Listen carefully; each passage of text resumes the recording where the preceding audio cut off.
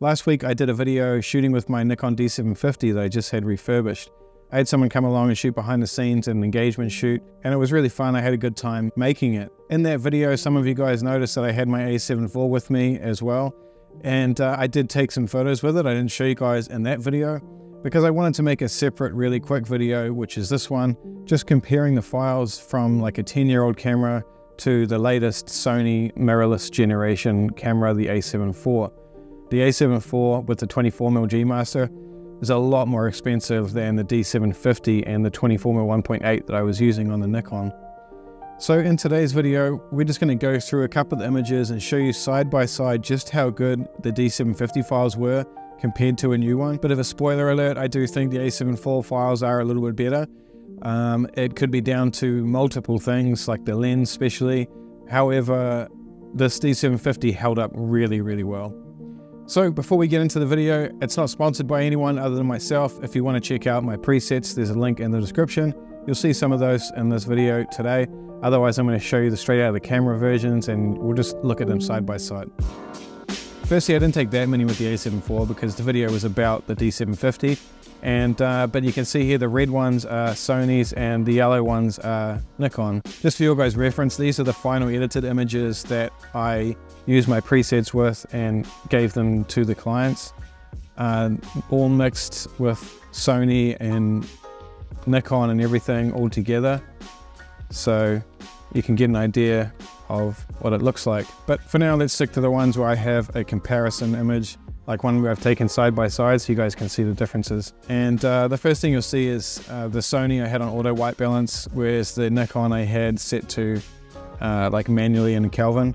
So it's not a fair comparison, but we'll adjust them side by side. Okay, so I've gone ahead and I've one-starred all the images that are like closest side by side with the Nikon and the Sony. As I said before, the yellow ones are Nikon, the red ones are Sony. I've reset them all, so we're just going straight through. And one of the things you're going to have to remember is that the white balance was on auto for most of the shoot with the Sony, because I just didn't change it until later. So we're going to adjust the white balance for each one. But this is straight out of the camera for all those files as well. So I'll put some of these in the description so you can download them for yourself as well. So as you can see, the Sony is quite a bit cooler, so we'll just warm that up a bit. And yeah, the first thing I noticed was obviously the sharpness is quite different. Like I said, I'm going to put these in the description so you can download them for yourself.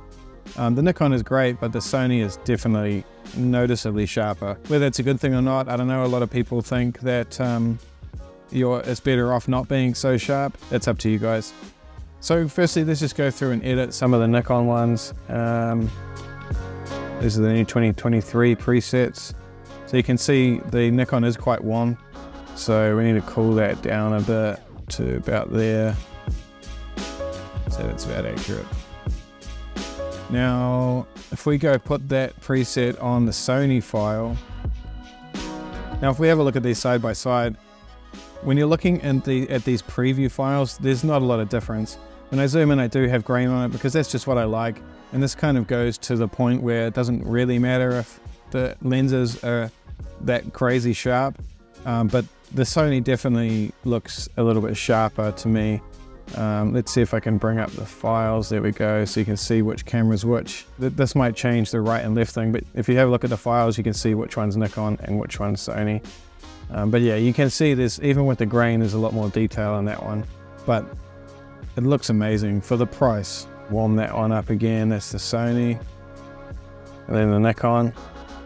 You can see 24mm 1.4 G Master and the 24mm 1.8, which is the cheaper Nikon lens. This one was quite scratched up as well, so take that into account. But let's edit these up.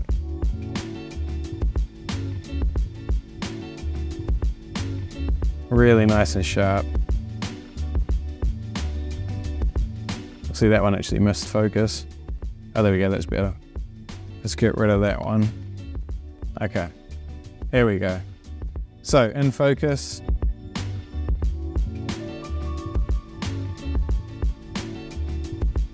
Crazy dynamic range from the Nikon as well.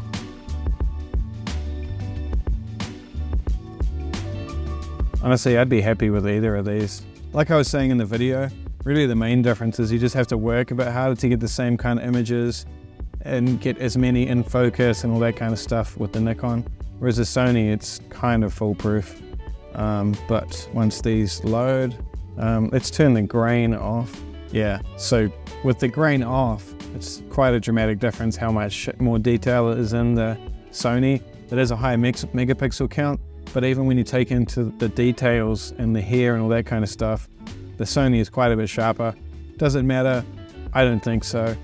You can also see the chromatic aberration, like the green fringing on both of the lenses, and the Sony's probably a little bit worse here, to be honest. Could be because it's 1.4 versus 1.8, but I'm definitely noticing more of it in the Sony. There's straight out of the camera, you can see there. Obviously slightly different exposures as well, but you are going to be able to see the difference in detail again. It's even more dramatic here. Just the details in their faces, it's far sharper at 100% with the Sony. Again, I'm not going to talk about sharpness anymore with this video. I don't think it matters, but in some situations it is going to matter. If you're shooting like a commercial client for a big print or something like that, the newer camera is going to look better. And this is an obvious kind of comparison, really. I don't think anybody's clicking on this video expecting the D750 to be better. The only thing that could subjectively be better is the colors in the Nikon. And it's totally up to you guys whether you like that. Some people are going to prefer the Sony colors and some people are going to prefer the Nikon. But the point of this video is to show you guys again, like in my last one, it doesn't really matter. You can create great images with either camera system, and yeah, you just have to work a little bit harder with the old ones. Again, the comparison of the edited files. Wait for them to load because the colors change. Yeah, much more detail. I do really like the grain. I know a lot of people criticize me for that. I don't care. It's up to you guys. It's very easy to turn off. If you don't like it, don't have it. Here's another two side by side. So these ones, you can see I changed the white balance by this point. Get them a little bit closer again. So Nikon straight out of the camera, great image. Sony straight out of the camera. Let's bring the highlights down on both all the way. You can see very similar dynamic range. The Sony might be a little bit better, but they weren't shot exactly the same settings or anything like that either, so take that into account. Let's drop a preset on it. Drop a preset on the Sony.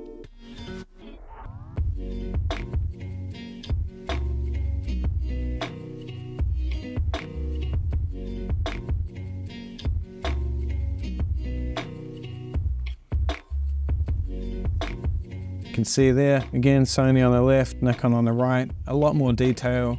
Colors, it's up to you guys. The white balance isn't perfectly matched, so I think you guys get the point. If anything, what I really wanted to get across with this video being the part 2 to my D750 shoot was just how good the D750 files are compared to a latest generation camera that's 10 years newer.